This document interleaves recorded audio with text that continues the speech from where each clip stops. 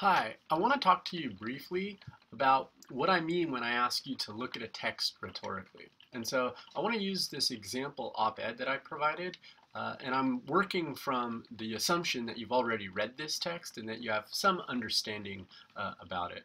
But I'm doing this to give you a clear sense of what I'm looking for as you guys get into doing the analysis in this first unit.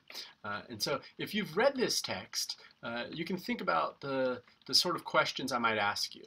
I might ask, what was the argument of the text? And then if you respond with, well, the text is about how this guy thinks about the educational system, you wouldn't quite be giving me the argument.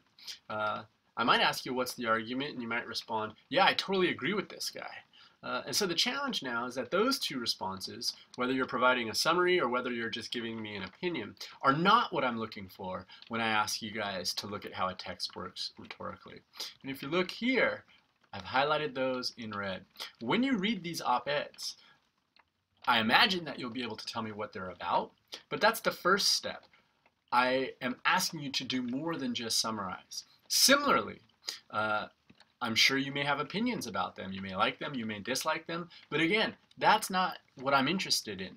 What I'm interested in is that you can, first and foremost, understand the argument that the text makes.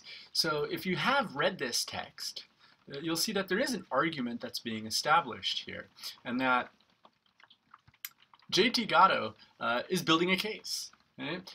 He would like to help students. Current educational practices do not help students. Therefore, he needs to quit. And so we have a premise or a claim followed by another premise or another claim, and he draws a conclusion. That's what the C stands for there. And so there is an argument that's established. And with all of these texts, that's really what I'm asking you to do initially, is to read these op-eds and to understand fundamentally what the argument is that the author's making. And then you can start to dissect the logic of the text. And so if we look at it logically, we can see he does build an argument, and yet there are some challenges in the way he builds an argument. For as much as he gives us claims, he doesn't necessarily provide support. And so, for example, if we were even just to look at this second paragraph, he writes, I've come slowly to understand what it is I really teach, a curriculum of confusion, class position, arbitrary justice, vulgarity, rudeness, etc., etc., etc.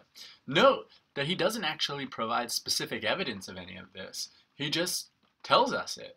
And so if we were to do an analysis about the logic of the text, we could see that he does build an argument, but that he doesn't necessarily bring in specific evidence for the individual claims that he makes.